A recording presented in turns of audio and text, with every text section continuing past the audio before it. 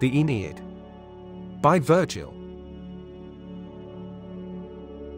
If you are returning to the Classic Masterworks channel, welcome back. If you are new, please don't forget to like and subscribe and hit the bell notification so that you will be made aware of our latest content. And now, on with the story. Book 2. The Story of the Sack of Troy. All were hushed, and sate with steadfast countenance. Thereon, high from his cushioned seat, Lord Aeneas thus began. Dreadful, O Queen, is the woe thou bidst me recall, how the Grecians pitiably overthrew the wealth and lordship of Troy, and I myself saw these things in all their horror, and I bore great part in them. What Myrmidon or Dolopian, or soldier of stern Ulysses, could in such a tale restrain his tears?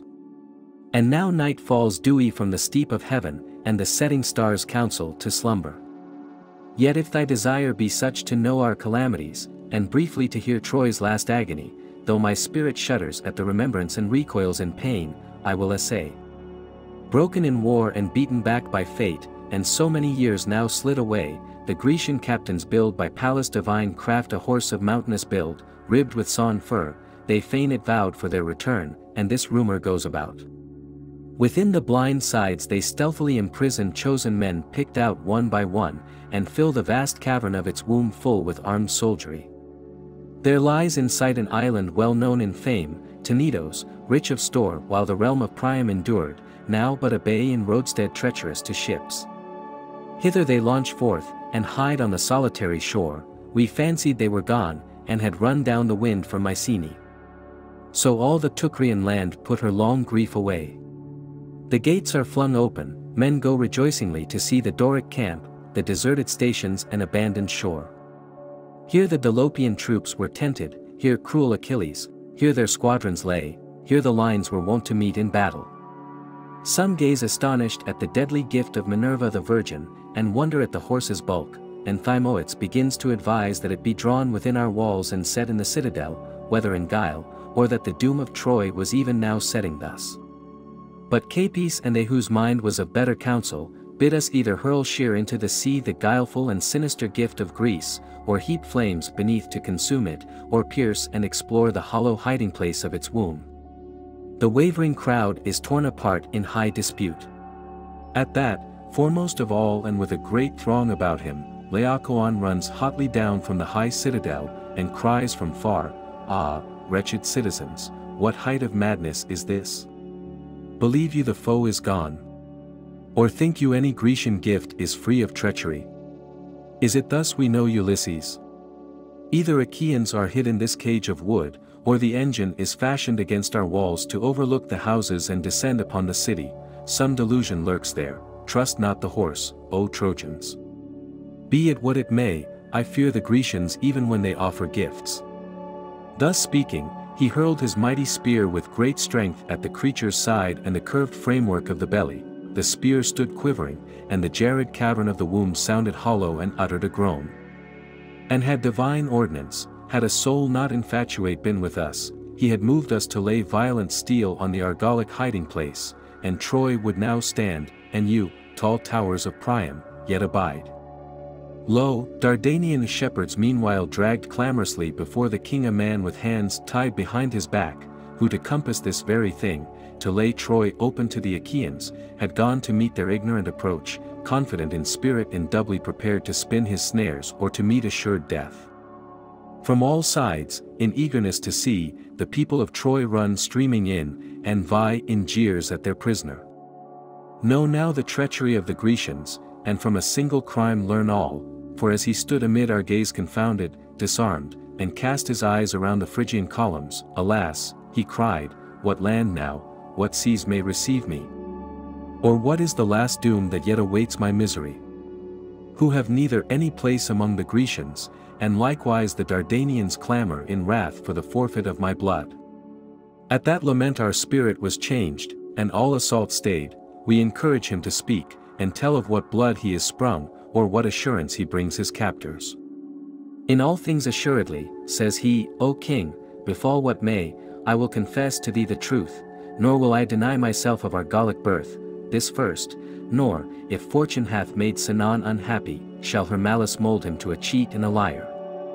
Hath a tale of the name of Polymedes, son of Belus, haply reached thine ears, and of his glorious rumour and renown, whom under false evidence the Pelasgians, because he forbade the war, sent innocent to death by wicked witness. Now they bewail him when he hath left the light, in his company, being near of blood, my father, poor as he was, sent me hither to arms from mine earliest years.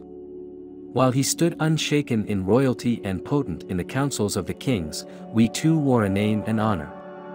When by subtle Ulysses' malice, no unknown tale do I tell, he left the upper regions, my shattered life crept on in darkness and grief, inly indignant at the fate of my innocent friend.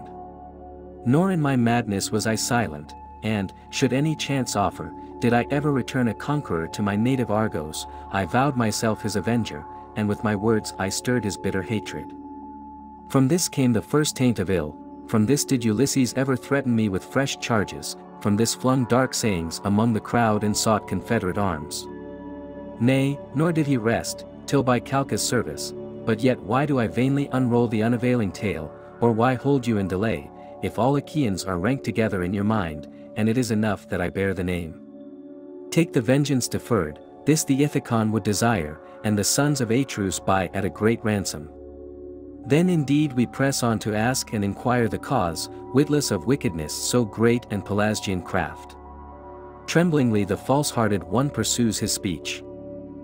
Often would the Grecians have taken to flight, leaving Troy behind, and disbanded in weariness of the long war, and would God they had. As often the fierce sea tempest barred their way, and the gale frightened them from going. Most of all when this horse already stood framed with beams of maple, storm clouds roared over all the sky. In perplexity we send Eurypylus to inquire of Phoebus' oracle, and he brings back from the sanctuary these words of terror, with blood of a slain maiden, O Grecians, you appeased the winds when first you came to the Ilian coasts, with blood must you seek your return, and an Argive life be the accepted sacrifice. When that utterance reached the ears of the crowd, their hearts stood still, and a cold shudder ran through their inmost sense, for whom is doom purposed? Who is claimed of Apollo? At this the Ithacon with loud clamor drags Calchas the soothsayer forth amidst them, and demands of him what is this the gods signify. And now many an one foretold me the villain's craft and cruelty, and silently saw what was to come. Twice 5 days he is speechless in his tent, and will not have any one denounced by his lips, or given up to death. Scarcely at last, at the loud urgence of the Ithacon, he breaks into speech as was planned, and appoints me for the altar. All consented, and each one's particular fear was turned, ah me, to my single destruction. And now the dreadful day was at hand, the rites were being ordered for me, the salted corn, and the chaplets to wreathe my temples. I broke away, I confess it, from death, I burst my bonds, and lurked all night darkling in the sedge of the marshy pool, till they might set their sails, if haply they should set them. Nor have I any hope more of seeing my old home nor my sweet children and the father whom I desire. Of them will they even haply claim vengeance for my flight, and wash away this crime in their wretched death. By the heavenly powers I beseech thee, the deities to whom truth is known, by all the faith yet unsullied that is anywhere left among mortals, pity woes so great, pity an undeserving sufferer. At these his tears we grant him life, and accord our pity. Priam himself at once commands his shackles and strait bonds to be undone, and thus speaks with kindly words, Whoso thou art, now and henceforth dismiss and forget the Greeks, thou shalt be ours. And unfold the truth to this my question, wherefore have they reared this vast size of horse? Who is their counselor? Or what their aim? What propitiation, or what engine of war is this? He ended, the other, stored with the treacherous craft of Pelasgia, lifts to heaven his freed hands. You, everlasting fires, he cries, and your inviolable sanctity be my witness. You, O altars and accursed swords I fled, and chaplets of the gods I wore as victim. Unblamed may I break the oath of Greek allegiance, unblamed hate them and bring all to light that they conceal, nor am I bound by any laws of country. Do thou only keep by thy promise, O Troy, and preserve faith with thy preserver, as my news shall be true, as my recompense great. All the hope of Greece, and the confidence in which the war began, ever centered in Pallas Aeneid.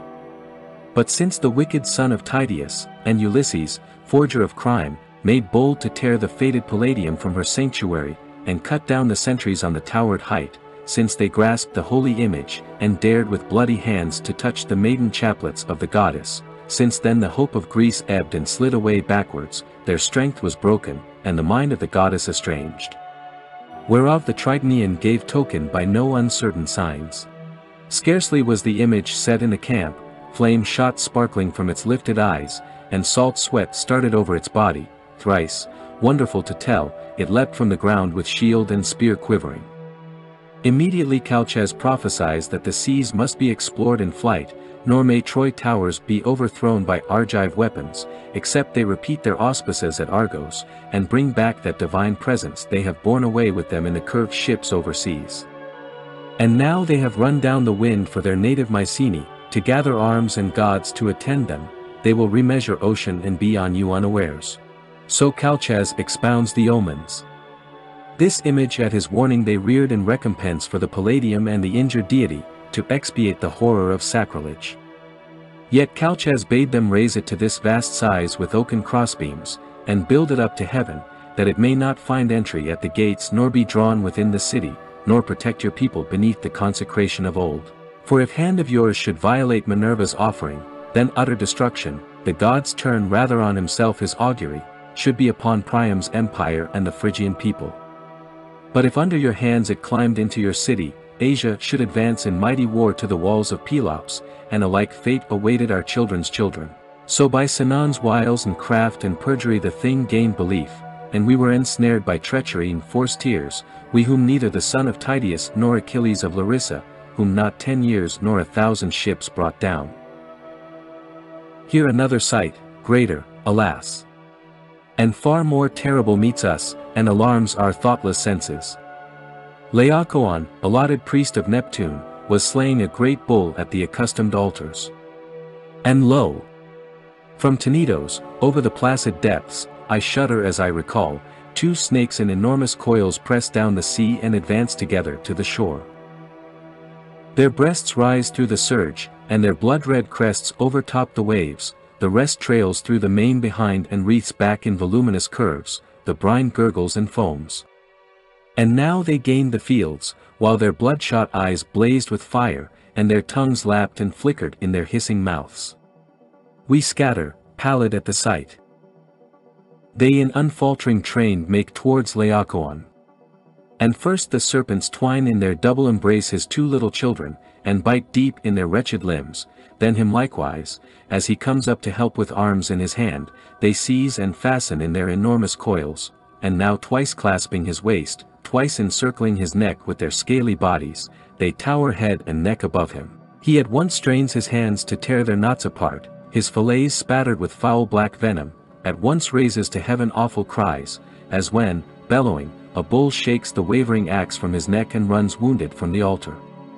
But the 2 snakes glide away to the high sanctuary and seek the fierce Tritonian citadel, and take shelter under the goddess' feet beneath the circle of her shield. Then indeed a strange terror thrills in all our amazed breasts, and Laocoon, men say, hath fulfilled his crime's desert, in piercing the consecrated wood and hurling his guilty spear into its body. All cry out that the image must be drawn to its home and supplication made to her deity, we sunder the walls, and lay open the inner city. All set to the work, they fix rolling wheels under its feet, and tie hempen bands on its neck.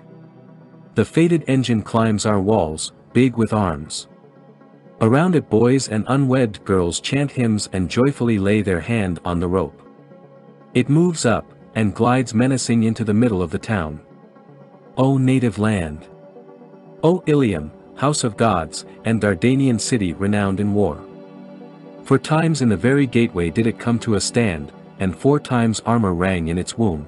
Yet we urge it on, mindless and infatuate, and plant the illuminous thing in our hallowed citadel. Even then Cassandra opens her lips to the coming doom, lips at a god's bidding never believed by the Trojans. We, the wretched people, to whom that day was our last, hang the shrines of the gods with festal boughs throughout the city. Meanwhile the heavens will on, and night rises from the sea, wrapping in her vast shadow earth and sky and the wiles of the Myrmidons. About the town the Teucrians are stretched in silence, slumber laps their tired limbs. And now the Argive squadron was sailing in order from Tenedos, and in the favoring stillness of the quiet moon sought the shores it knew, when the royal galley ran out of flame, and, protected by the gods' malign decrees, Sinon stealthily lets loose the imprisoned Grecians from their barriers of pine. The horse opens and restores them to the air, and joyfully issuing from the hollow wood, Thesander and Sthenelus the captains, and terrible Ulysses, slide down the dangling rope, with Acamas. And Thoas and Neoptolemus son of Peleus, and Machaon first of all, and Menelaus, and Epeus himself the artificer of the treachery. They sweep down the city buried in drunken sleep, the watchmen are cut down, and at the open gates they welcome all their comrades, and unite their confederate bands. It was the time when by the gift of God rest comes stealing first and sweetest on unhappy men. In slumber, lo! Before mine eyes Hector seemed to stand by, deep in grief and shedding abundant tears, torn by the chariot, as once of old, and black with gory dust, his swollen feet pierced with the thongs. Ah me! In what guise was he? How changed from the Hector who returns from putting on Achilles' spoils, or launching the fires of Phrygia on the Grecian ships. With ragged beard and tresses clotted with blood, and all the many wounds upon him that he received around his ancestral walls. Myself too weeping I seemed to accost him ere he spoke, and utter forth mournful accents. O light of Dardania, O surest hope of the Trojans, what long delay is this hath held thee? From what borders comest thou, Hector our desire? With what weary eyes we see thee, after many deaths of thy kin, after divers woes of people and city. What indignity hath marred thy serene visage? Or why discern I these wounds? He replies not, nor regards my idle questioning, but heavily drawing a heart-deep groan. Ah, fly, goddess-born, he says, and rescue thyself from these flames. The foe holds our walls, from her high ridges Troy is toppling down. Thy country and Priam ask no more. If Troy towers might be defended by strength of hand, this hand too had been their defense. Troy commends to thee her holy things and household gods, take them to accompany thy fate, seek for them a city, which, after all the seas have known thy wanderings, thou shalt at last establish in might. So speaks he, and carries forth in his hands from their inner shrine the chaplets and strength of Vesta, and the everlasting fire. Meanwhile the city is stirred with mingled agony, and more, though my father Anchises' house lay deep withdrawn and screened by trees, the noises grow clearer and the clash of armor swells. I shake myself from sleep and mount over the sloping roof, and stand there with ears attent, even as when flame catches a cornfield while south winds are furious, or the racing torrent of a mountain stream sweeps the fields, sweeps the smiling crops and labors of the oxen, and hurls the forest with it headlong. The shepherd in witless amaze hears the roar from the cliff top. Then indeed proof is clear, and the treachery of the Grecians opens out. Already the house of Deiphobus hath crashed down in wide ruin amid the overpowering flames, already our neighbor Eclogues is ablaze, the broad Sigean bay is lit with the fire. Cries of men and blare of trumpets rise up. Madly I seize my arms, nor is there so much purpose in arms, but my spirit is on fire to gather a band for fighting and charge for the citadel with my comrades. Fury and wrath drive me headlong, and I think how noble is death in arms. And lo! Pan thus, eluding the Achaean weapons, Pan thus son of Othries, priest of Phoebus in the citadel, comes hurrying with the sacred vessels and conquered gods and his little grandchild in his hand, and runs distractedly towards my gates. How stands the state, O Panthus? What stronghold are we to occupy? Scarcely had I said so, when groaning he thus returns, the crowning day is come, the irreversible time of the Dardanian land.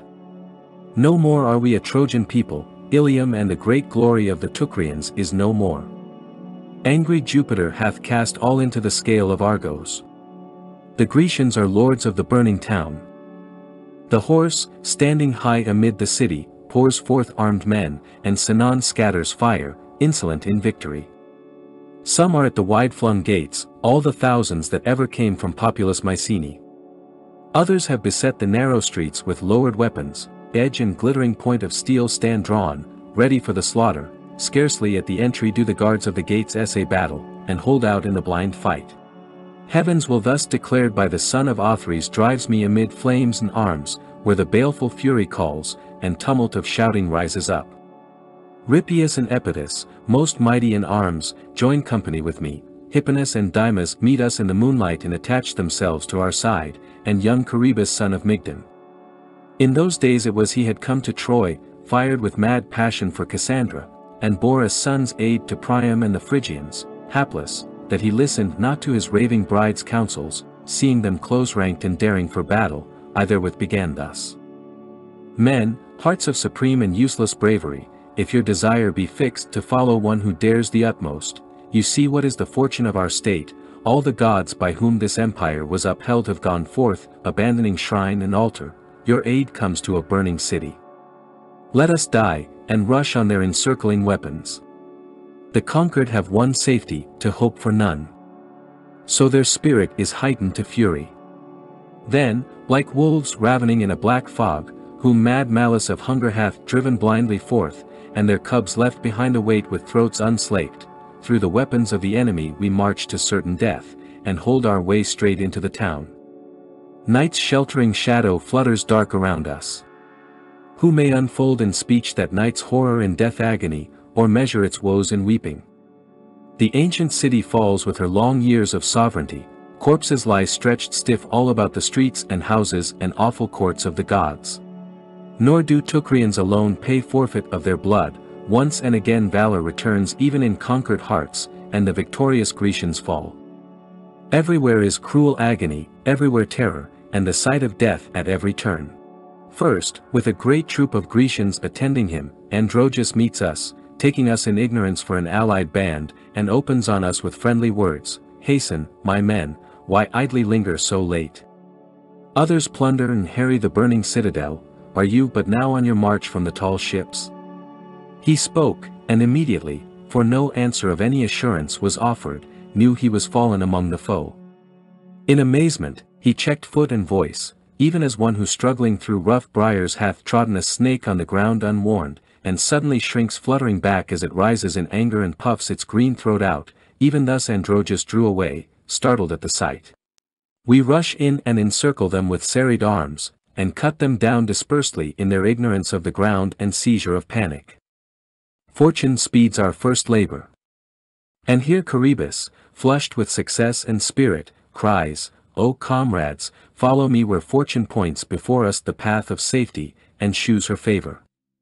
Let us exchange shields, and accoutre ourselves in Grecian suits, whether craft or courage, who will ask of an enemy? The foe shall arm our hands." Thus speaking, he next dons the plumed helmet and beautifully blazoned shield of Androgeus, and fits the Argive sword to his side. So does Rippius, so Dymas in like wise, and all our men in delight arm themselves one by one in the fresh spoils. We advance, mingling with the Grecians, under a protection not our own, and join many a battle with those we meet amid the blind night, many a Greek we send down to hell. Some scatter to the ships and run for the safety of the shore, some in craven fear again climb the huge horse, and hide in the belly they knew. Alas that none may trust at all to estranged gods. Lo! Cassandra, maiden daughter of Priam, was being dragged with disordered tresses from the temple and sanctuary of Minerva, straining to heaven her blazing eyes in vain, her eyes, for fetters locked her delicate hands. At this sight Charybdis burst forth infuriate, and flung himself on death amid their columns. We all follow him up, and charge with massed arms. Here first from the high temple roof we are overwhelmed with our own people's weapons, and a most pitiful slaughter begins through the fashion of our armor and the mistaken Greek crests. Then the Grecians, with angry cries at the maiden's rescue, gather from every side and fall on us, Ajax in all his valor, and the 2 sons of Atreus, and the whole Dolopian army, as oft when bursting in whirlwind west and south clash with adverse blasts, and the east wind exultant on the coursers of the dawn, the forests cry, and fierce in foam Nereus with his trident stirs the seas from their lowest depth. Those 2 appear, whom our stratagem routed through the darkness of dim night and drove all about the town, at once they know the shields and lying weapons, and mark the alien tone on our lips. We go down, overwhelmed by numbers. First Charybdis is stretched by Peneleus' hand at the altar of the goddess Armipotent, and Rippius falls, the one man who was most righteous and steadfast in justice among the Teucrians. The gods' ways are not as ours. Hipponus and Dymas perish, pierced by friendly hands, nor did all thy goodness, O Pan thus, nor Apollo's fillet protect thy fall. O ashes of Ilium and death flames of my people! You I call to witness that in your ruin I shunned no Grecian weapon or encounter, and my hand earned my fall, had destiny been thus. We tear ourselves away, I and Iphitus and Peleus, Iphitus now stricken in age, Peleus halting too under the wound of Ulysses, called forward by the clamor to Priam's house. Here indeed the battle is fiercest, as if all the rest of the fighting were nowhere, and no slaughter but here throughout the city, so do we descry the war in full fury, the Grecians rushing on the building, and their shielded column driving up against the beleaguered threshold. Ladders cling to the walls, and hard by the doors and planted on the rungs they hold up their shields in the left hand to ward off our weapons, and with their right clutch the battlements. The Dardanians tear down turrets and the covering of the house roof against them, with these for weapons, since they see the end is come. They prepare to defend themselves even in death's extremity, and hurl down gilded beams, the stately decorations of their fathers of old. Others with drawn swords have beset the doorway below and keep it in crowded column. We renew our courage, to aid the royal dwelling, to support them with our succor, and swell the force of the conquered.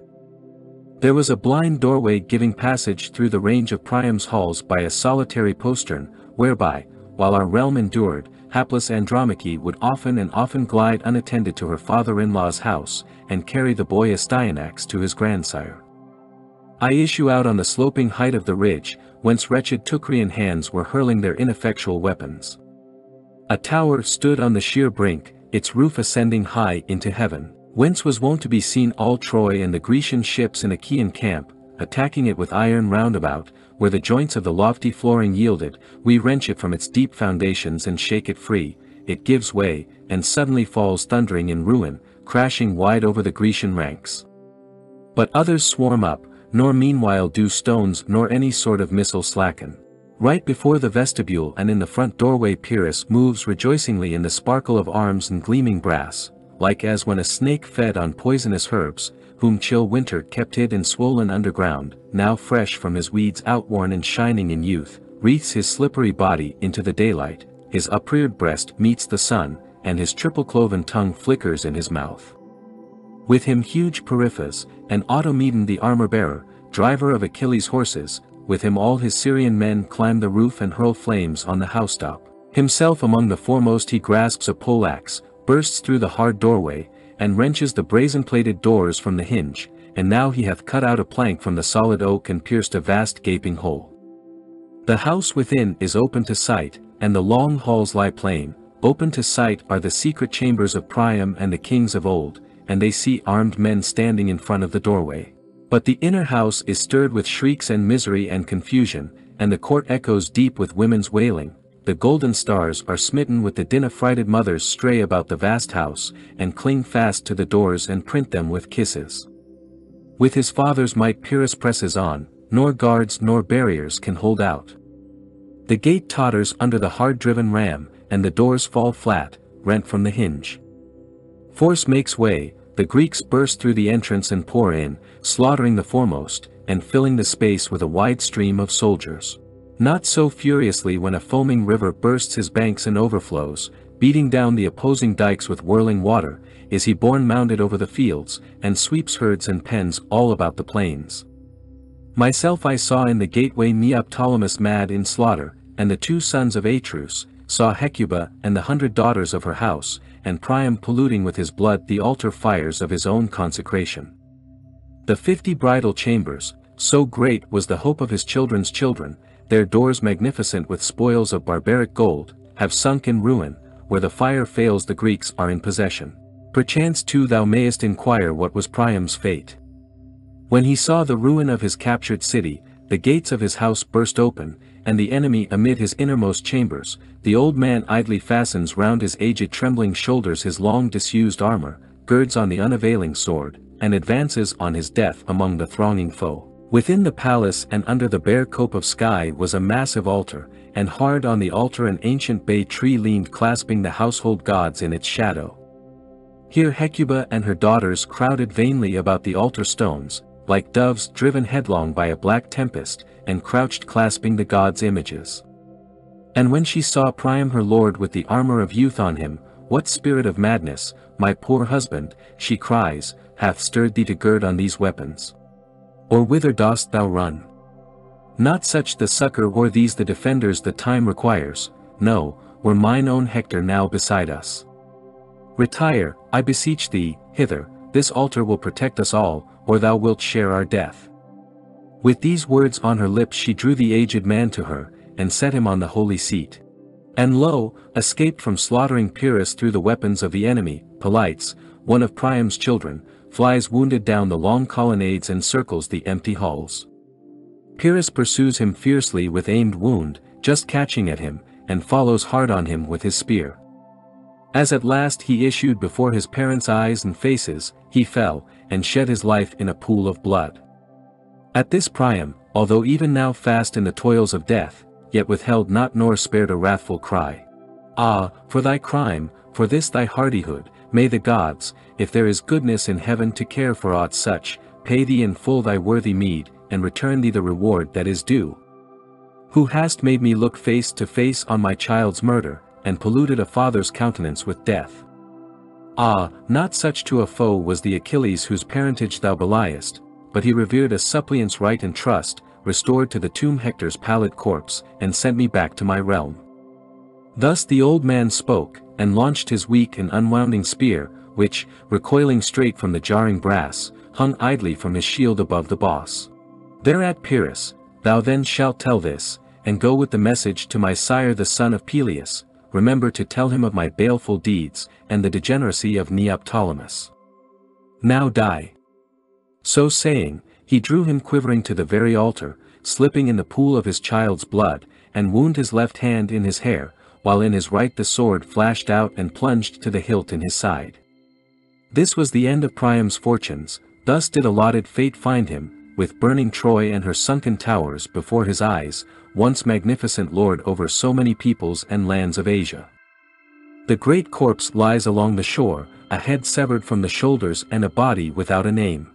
But then an awful terror began to encircle me, I stood in amaze, there rose before me the likeness of my loved father, as I saw the king, old as he, sobbing out his life under the ghastly wound, there rose Creusa forlorn, my plundered house, and little Iulus peril. I look back and survey what force is around me.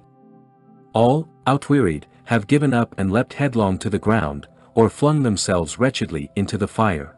Yes, and now I only was left, when I espy the daughter of Tyndarus close in the courts of Vesta, crouching silently in the fane's recesses, the bright glow of the fires lights my wandering, as my eyes stray all about. Fearing the Teucrians' anger for the overthrown towers of Troy, and the Grecians' vengeance and the wrath of the husband she had abandoned, she, the common fury of Troy and her native country, had hidden herself and cowered unseen by the altars.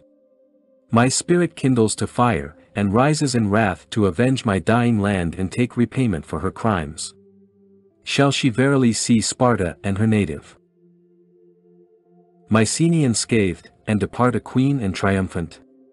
Shall she see her spousal and her home, her parents and children, attended by a crowd of Trojan women and Phrygians to serve her? And Priam have fallen under the sword? Troy blazed in fire? The shore of Dardania so often soaked with blood? Not so. For though there is no name or fame in a woman's punishment, nor honor in the victory, yet shall I have praise in quenching a guilty life and exacting a just recompense, and it will be good to fill my soul with the flame of vengeance, and satisfy the ashes of my people. Thus broke I forth, and advanced infuriate. When my mother came visibly before me, clear to sight as never till then, and shone forth in pure radiance through the night, gracious, evident in Godhead, in shape and stature such as she is wont to appear to the heavenly people, she caught me by the hand and stayed me, and pursued thus with roseate lips. Son, what overmastering pain thus wakes thy wrath? Why ravest thou? Or whither is thy care for us fled? Wilt thou not first look to it, where thou hast left Anchises, thine aged worn father, or if Creusa thy wife and the child Ascania survive? Round about whom all the Greek battalions range, and without my preventing care, the flames ere this had made them their portion, and the hostile sword drunk their blood. Not the hated face of the Laconian woman, Tyndarus' daughter. Not Paris is to blame, the gods in anger overturn this magnificence, and make Troy topple down. Look, for all the cloud that now veils thy gaze and dulls mortal vision with damp encircling mist, I will rend from before thee. Fear thou no commands of thy mother, nor refuse to obey her counsels. Here, where thou sayest sundered piles of masonry and rocks violently torn from rocks, and smoke eddying mixed with dust, Neptune with his great trident shakes wall and foundation out of their places, and upturns all the city from her base. Here Juno in all her terror holds the Scaean gates at the entry, and, girt with steel, calls her allied army furiously from their ships. Even now on the citadel's height, look back. Tritonian palace is planted in glittering halo and Gorgonian terror. Their lord himself pours courage and prosperous strength on the Grecians, himself stirs the gods against the arms of Dardania. Haste away, O son, and put an end to the struggle. I will never desert thee, I will set thee safe in the courts of thy father's house. She ended, and plunged in the dense blackness of the night. Awful faces shine forth, and, set against Troy, divine majesties. Then indeed I saw all Ilium sinking in flame, and Neptunian Troy uprooted from her base, even as an ancient ash on the mountain heights, hacked all about with steel and fast-falling axes, when husbandmen emulously strain to cut it down, it hangs threateningly, with shaken top and quivering tresses asway, till gradually, overmastered with wounds, it utters one last groan, and rending itself away, falls in ruin along the ridge. I descend, and under a god's guidance clear my way between foe and flame, weapons give ground before me, and flames retire. And now, when I have reached the courts of my ancestral dwelling, our home of old, my father, whom it was my first desire to carry high into the hills, and whom first I sought, declines, now Troy is rooted out, to prolong his life through the pains of exile. Ah, you, he cries, whose blood is at the prime, whose strength stands firm in native vigor, do you take your flight? Had the lords of heaven willed to prolong life for me, they should have preserved this my home. Enough and more is the one desolation we have seen, survivors of a captured city. Thus, oh thus salute me and depart, as a body laid out for burial. Mine own hand shall find me death, the foe will be merciful and seek my spoils, light is the loss of a tomb. This long time hated of heaven, I uselessly delay the years, since the Father of gods and King of men blasted me with wind of thunder and scathe of flame. Thus held he on in utterance, and remained obstinate. We press him, dissolved in tears, my wife Creusa, Ascanius, all our household, that our father involve us not all in his ruin, and add his weight to the sinking scale of doom. He refuses, and keeps seated steadfast in his purpose. Again I rush to battle, and choose death in my misery. For what had counsel or chance yet to give? Thoughtest thou my feet, O Father, could retire and abandon thee? And fell so unnatural words from a parent's lips? If heaven wills that naught be left of our mighty city, if this be thy planted purpose, thy pleasure to cast in thyself and thine to the doom of Troy, for this death indeed the gate is wide, and even now Pyrrhus will be here newly bathed in Priam's blood, Pyrrhus who slaughters the son before the father's face, the father upon his altars. For this was it, bountiful mother, thou dost rescue me amid fire and sword, to see the foe in my inmost chambers, and Ascanius and my father, Creusa by their side, hewn down in one another's blood. My arms, men, bring my arms. The last day calls on the conquered. Return me to the Greeks, let me revisit and renew the fight. Never today shall we all perish unavenged. Thereat I again gird on my sword, and fitting my left arm into the clasps of the shield, strode forth of the palace. And lo! My wife clung round my feet on the threshold, and held little Iulus up to his father's sight. If thou goest to die, let us two hurry with thee to the end. But if thou knowest any hope to place in arms, be this household thy first defence. To what is little Iulus and thy father, to what am I left who once was called thy wife? So she shrieked, and filled all the house with her weeping, when a sign arises sudden and marvellous to tell. For, between the hands and before the faces of his sorrowing parents, lo! Above Iulus' head there seemed to stream a light luminous cone, and a flame whose touch hurt not to flicker in his soft hair and play round his brows. We in a flutter of affright shook out the blazing hair and quenched the holy fires with spring water.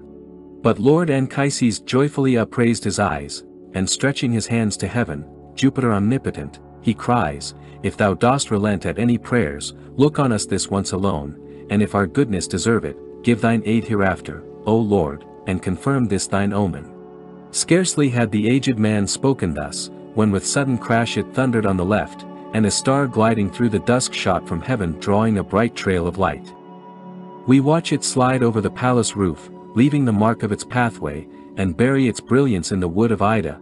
The long-drawn track shines, and the region all about fumes with sulphur. Then conquered indeed my father rises to address the gods and worship the holy star. Now delay is done with, I follow, and where you lead, I come. Gods of my fathers, save my house, save my grandchild. Yours is this omen, and in your deity Troy stands. I yield, O my son, and refuse not to go in thy company. He ended, and now more loudly the fire roars along the city, and the burning tides roll nearer. Up then, beloved father, and lean on my neck, these shoulders of mine will sustain thee, nor will so dear a burden weigh me down. Howsoever fortune fall, one and undivided shall be our peril, one the escape of us twain. Little Iulus shall go along with me, and my wife follow our steps afar. You of my household, give heed to what I say. As you leave the city there is a mound and ancient temple of Ceres lonely on it, and hard by an aged cypress, guarded many years in ancestral law, to this resting place let us gather from diverse quarters. Thou, O Father, take the sacred things and the household gods of our ancestors in thine hand. For me, just parted from the desperate battle, with slaughter fresh upon me, to handle them were guilt, until I wash away in a living stream the soilure. So spoke I, and spread over my neck and broad shoulders a tawny lion skin for covering, and stooped to my burden. Little Iulus, with his hand fast in mine, keeps uneven pace after his father. Behind my wife follows. We pass on in the shadows. And I, lately moved by no weapons launched against me, nor by the thronging bands of my Grecian foes, am now terrified at every breath, startled by every noise, thrilling with fear alike for my companion and my burden. And now I was nearing the gates, and thought I had outsped all the way, when suddenly the crowded trampling of feet came to our ears, and my father, looking forth into the darkness, cries, my son, fly, they draw near. I espy the gleaming shields and the flicker of brass. At this, in my flurry and confusion, some hostile god bereft me of my senses. For while I plunged down byways, and swerved from where the familiar streets ran, Creusa, alas! Whether, torn by fate from her unhappy husband, she stood still, or did she mistake the way, or sink down outwearied?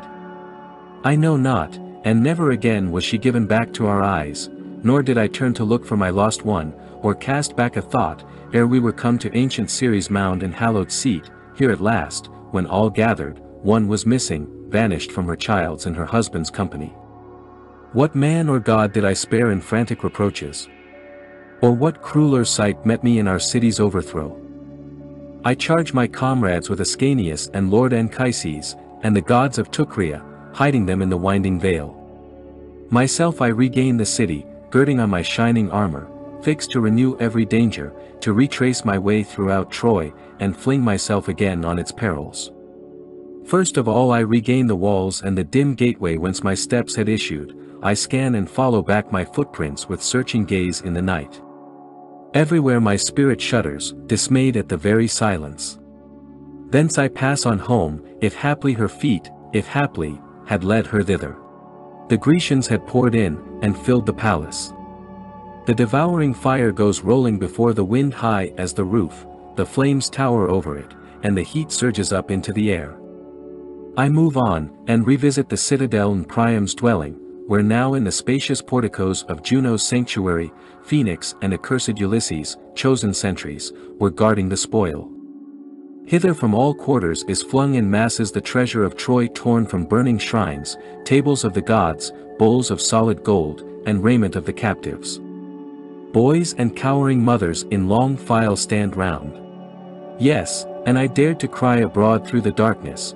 I filled the streets with calling, and yet again with vain reiterance cried piteously on Creusa. As I stormed and sought her endlessly among the houses of the town, there rose before mine eyes a melancholy phantom, the ghost of very Creusa, in likeness larger than her wont.